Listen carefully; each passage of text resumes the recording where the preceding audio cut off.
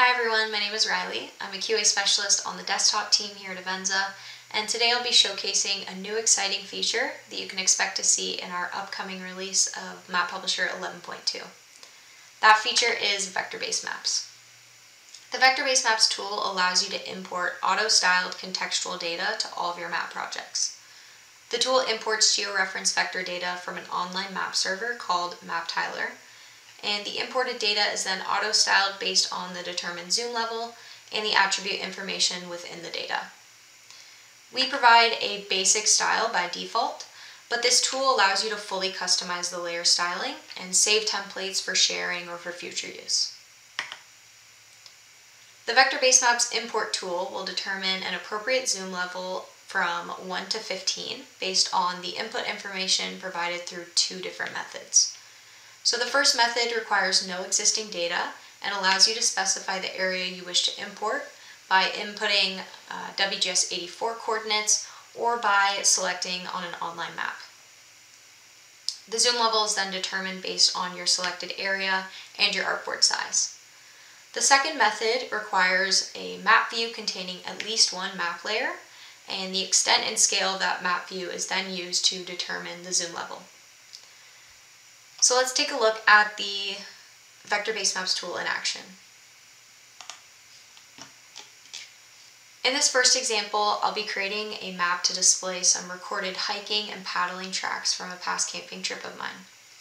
Sometimes in mapping projects we have all of our important data sets, but when it comes to putting together a map, we need some surrounding context such as land use or water bodies, and the Vector Basemaps tool is a quick solution to this problem.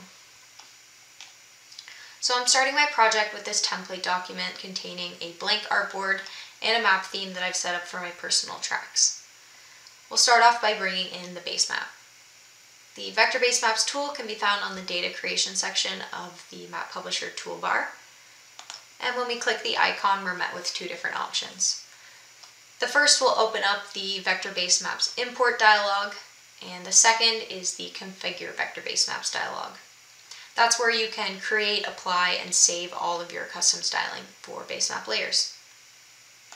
We'll start on the import dialog. Currently we're using the artboard method as I have no existing data in this document. If you have multiple artboards, you'll find them listed here for selecting. And using this import method, the zoom level and number of tiles at the bottom here will be determined based on my selected area and my artboard size. I can make that area selection by dragging the pins on the online map or by inputting my coordinates in WGS84 here. As you can see, I've already selected my area. This is the general area where my tracks have been recorded in Algonquin Provincial Park in Ontario. The zoom level is currently 15. But we do have the option to change this by plus or minus 1 depending on the level of detail we desire. I'll be using the basic style, but we do have the option to apply our custom styles that we've saved. And on the bottom of the import dialog, you have the option to include a background layer, text, or point layers. The text layers will provide labels for things like places, roads, and water bodies, and the points are included in our higher zoom levels as points of interest. I'll be including all those options, and I'll go ahead and add my base map. So the import process is now retrieving tiles and opening up our basic style template to auto-style the data. And here's our base map. In this case, I've chosen an area that fits the height and width of my artboard perfectly. However, in most cases, the base map will be fitted as close to the artboard size as possible without going beyond its extent. Before I bring my own data into this project, we'll just take a look at the Vector Basemaps result. On the Map Views panel, you'll see a map view called Basemap has been created to hold our layers. The basemap layers have a slightly different icon that still indicates the feature type. And we'll take a quick look at the map view that was created. As you can see, it's just like any other map view, and our basemap layers can be scaled, transformed, and positioned just like the regular map layers. You'll also notice by default the base maps are imported in WGS84 pseudo Mercator, but they can be transformed as needed. Now I'll bring in my tracks and finish off this quick map.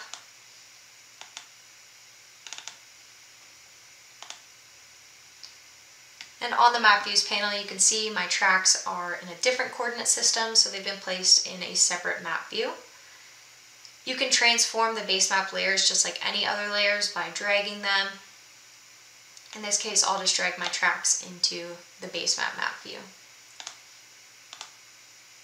As you can see, my tracks have also been auto-styled using my tracks map theme, and it's important to note that the base map styles are separate from our regular map themes panel. They exist within the Configure Vector Basemaps dialog, which we'll take a look at now. Here you'll find all of the style sheets for basemap layers, and they can be edited. And within each of the listed layers, you'll find the rule expression and visual properties are fully customizable.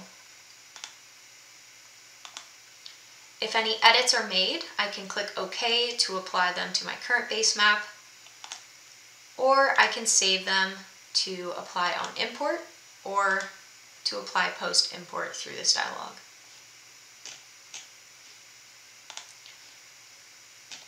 So that's the first example of using vector basemaps and starting from an empty document. Now we'll go on to the second method that allows me to use the extent of my existing map view. In this example, I'll be layering a base map on this shaded relief that I created in Geographic Imager. And as you can see on the map views panel, I have a map view containing this image. And I'll be using the extent of that to import my base map. So going back to the base maps dialog, we are currently using the map view method. And if I had multiple map views within my document, I would have them all here for selecting. And we also get some general information about our map view. This time around, I'll be using a custom style that will allow this shaded relief to show through my base map and has some slightly different colors. So I'll add my base map. And then taking a look at the layers panel, you can see the base map layers have been added beneath our existing layers. So for this, I will be dragging my shaded relief below the base map. And here you can see we've gone from a grayscale shaded relief to a great starting point for any supporting data with the use of the Vector Basemaps tool. And I hope at this point I've sparked some ideas of the ways Vector Basemaps will improve your current map-making processes, and I invite you to leave any feedback or questions in the chat. Thank you so much for listening.